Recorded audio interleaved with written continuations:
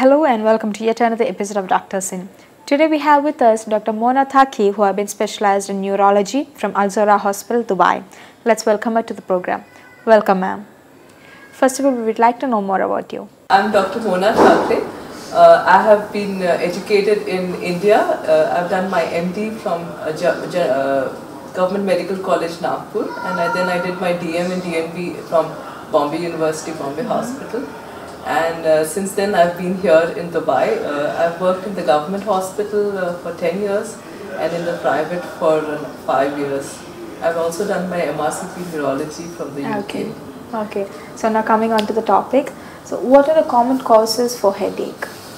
Okay, now headache is the most commonest symptom with any patient will come to a neurologist. And about 60% of our patients do complain of headaches. Now, headache can occur because of anything around the head. So, all these structures in the head are pain sensitive, but brain itself is not pain sensitive. So, anything around the head, if it is inflamed or there is a trauma, can cause pain. Now, the most commonest type of headache is migraine. And migraines usually come because there is a sudden dilatation or the vessels have suddenly become big and there's blood gushing into the brain, and then you start getting headaches. Okay. Now, migraine headaches are usually one-sided, and a patient typically presents with throbbing headache. So he'll say there's a pulse-like headache which is slowly building and it's peaking up, and then it peaks up to a point that the patient wants to throw up. He's very nauseated, he cannot tolerate the light and sound, and he wants to sleep in the dark. But this is a very typical type of a migraine headache, extremely common. These usually runs in families, so you will always have the patient complaining and says, oh yes, my mama also had it, or my sister has it, or a brother has it. Now these headaches usually come in the late childhood and adulthood, college days, and as the age progresses, then it comes down. Okay. Now what triggers this migraines are when your body schedule is broken. So if you have not eaten in time, you're hungry, you start getting a headache. Or if you've gone out in the sun, very bright light, all afternoon you've been shopping, you come back with a headache. You've traveled, a little petrol smell, very strong perfume smells, you will get a headache. Or if you have not slept in time, or you have overslept.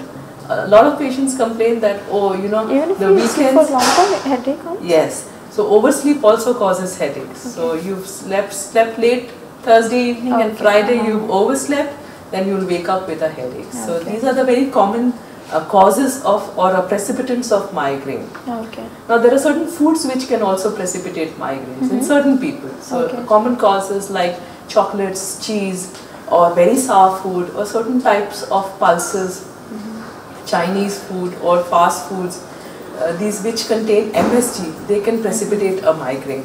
Okay. So all the patients should be aware, and they should focus on what causes the migraine and try and avoid these things. Okay. Now, what can we do about this migraines? The migraines are because of genetics. Okay, it's because you're predisposed to change. Okay, some people do get it when the periods are due because there are hormone changes happening. Okay. Yeah. So when the migraines are infrequent, what we do is we give when necessary medications only. Now this is the only symptom where you have to take a painkiller early. Now, you know what happens, we say, oh there's pain, you should not take more painkillers, so you know, suffer it and tolerate it, but this is not the case with migraine. Migraines you have to take it early. Okay? You can start with paracetamol, Panadol, 2 Panadols would be good enough. Okay? But in certain cases, the headache does not go with the Panadol and you have to take a stronger pill. There are certain types of medications which are very specific for migraines. Okay. Okay, so we can take that for migraines. Okay. Okay. So what we advise is always carry that pill in your pocket because in case a headache is starting, you have to take it. Take that. Okay. Now a lot of patients, what they do, they get used to taking a lot of painkillers. Okay. Yeah, most of them do. Yes. And then what happens, they get a painkiller induced headaches, which is a daily headache. Now migraines are never daily headaches, but when it has converted into a chronic migraine or a daily headache, then it is different. Okay, then you have to stop the painkillers. Okay. Now there are certain medications which we can give to stop your attacks of migraine. It's a course of medications for 2 to 3 months, and which can reduce your frequency and severity of migraines. Okay.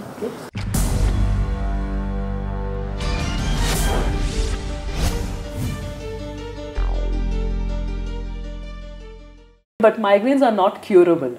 Oh, it is not. Yes, so we should know how to prevent that more than treat the whole thing. Okay. And what are the common types of headache? So now the commonest is migraine. The other primary types of headaches are, the second common is tension type headaches. A lot of people get a lot of stress and they're thinking too much, not sleeping in time, very anxious or depressed.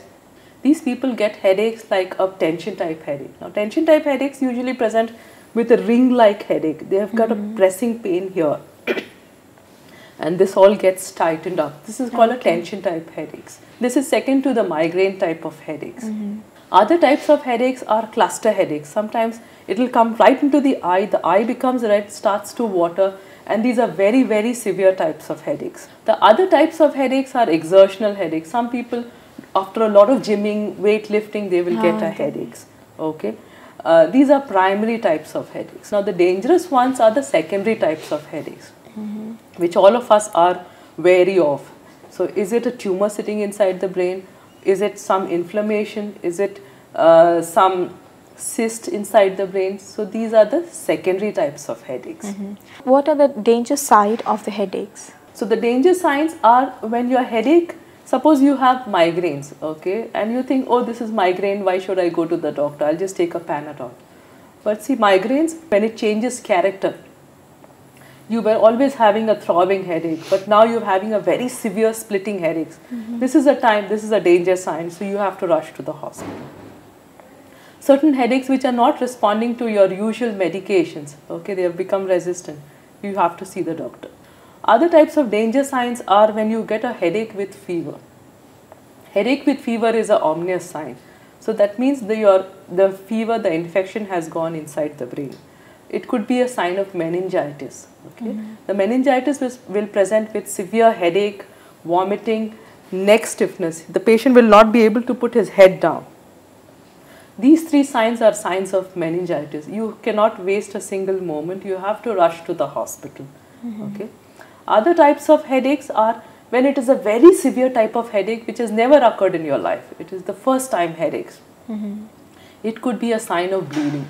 So it could be one of your vessels has leaked, okay, or you have an abnormal bunch of vessels which has leaked, okay, or a tumor which has bled inside. So these are very dangerous signs of headaches, and if you get these signs of headaches, you have to rush to the hospital. How can we avoid the headache? Yes, avoidance of headache is treatment of the cause. Now, if you have migraines, you have to treat the migraines as per the medication supplied. If you have a tension type headache, you have to treat the stress which is causing their headaches. If it is a secondary type of headaches, you have to treat the secondary cause of headaches. Okay, so it is always treatment of the cause. Sometimes you can get sinusitis presenting like headaches. You can get an ear infection presenting like headaches. You can get a teeth infection presenting like headaches. Okay. Certain types of headaches or pain in the face can come with a sharp pain on the face. It's called a trigeminal neuralgia. So it is the fifth cranial nerve which supplies the face, the sensations on the face. If for some reason it is getting pressed or it is getting irritated, then you will get very sharp stabbing pains on the face. This is called trigeminal neuralgia. A lot of people do confuse it with a teeth pain. And I've seen a lot of patients coming with tooth extraction done, but the pain is not gone because the pain is something different. Okay, so if you do get these kinds of pains, you should always see a neurologist. Okay, so now coming on to stroke, what is stroke actually? Now stroke means lightning from the sky, sudden, something very sudden. That's a stroke. It is something out of the blue which has come from the sky. Strokes come like this. They will come very suddenly. Okay. So what are the causes for that? Yes. So what happens in stroke is the blood supply to the brain is suddenly stopped. Okay. So the blood supply, when it can be stopped, when there is a small clot inside in the blood vessel, or the blood vessel has leaked. Okay. So these are the two types of strokes. So it is a clot, which we call an ischemic stroke, that is blood supply is less to the part of the brain, or there is a leak in the blood in the brain, which has caused blood to go less into that part of the brain. So these are the two types. It's a hemorrhagic stroke, okay, and ischemic strokes. Ischemic strokes account for about 85%. Hemorrhagic strokes are about only 15%, so they are less. Ischemic strokes present with a sudden onset of one-sided weakness, sudden onset of a blindness. Suddenly you are not able to talk. Suddenly you are not able to understand. Suddenly you're losing balance, or you're seeing double. You've suddenly fallen unconscious. So this could be a sign of stroke. Okay. Hemorrhagic strokes are very catastrophic. They can present with a very severe type of headache and you suddenly lose consciousness. Or you can get a seizure. Okay. So this could be, or one-sided weakness. Okay. So these are the ways a stroke can present. Okay.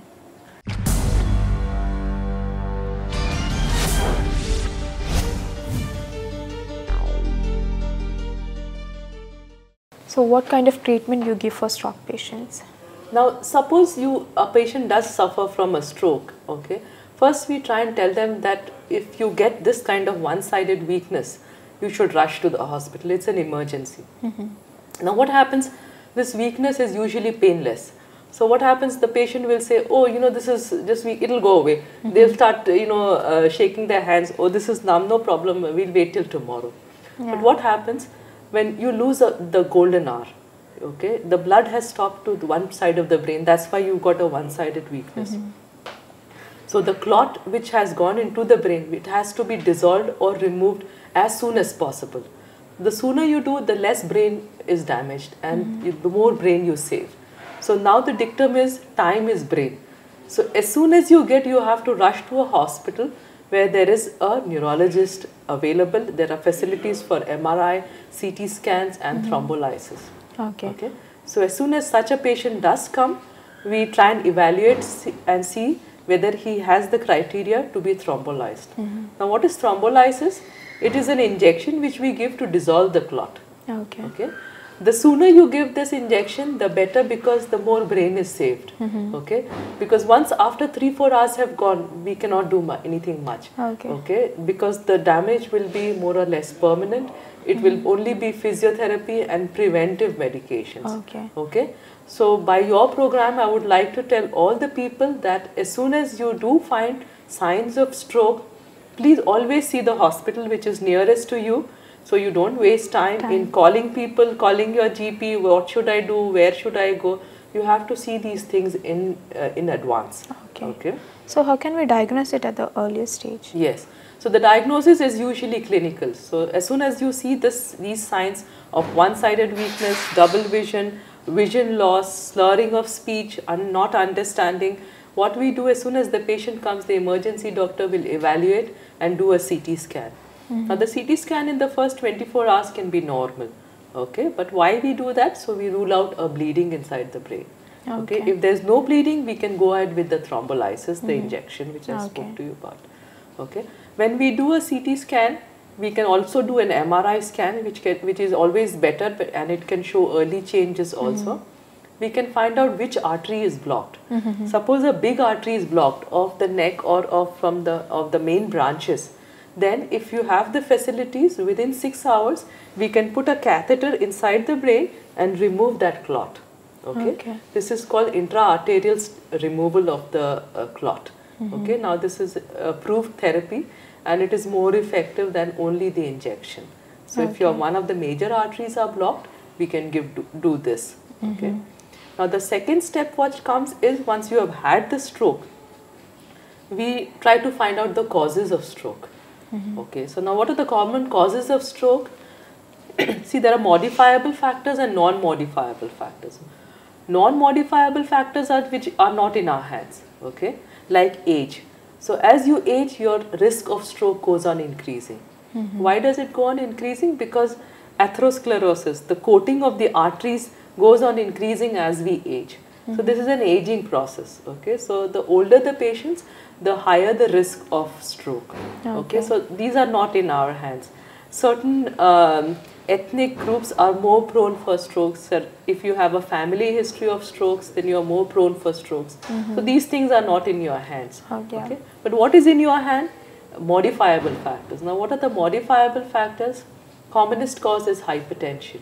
Okay, so you have to treat your hypertension very aggressively and early. Now, hypertension is painless. Okay, so unless you go and check, you will not know. Yeah. Okay, so once in a while, all of us should go for a blood pressure check.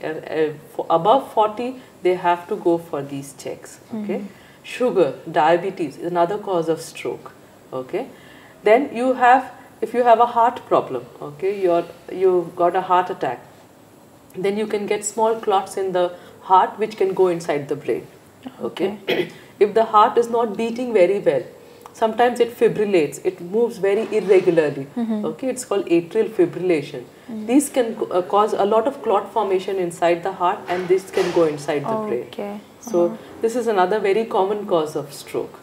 Then the arteries, the main arteries in the neck, if there is a lot of coating or there's a plaque sitting there, a clot sitting there, that can go inside the brain.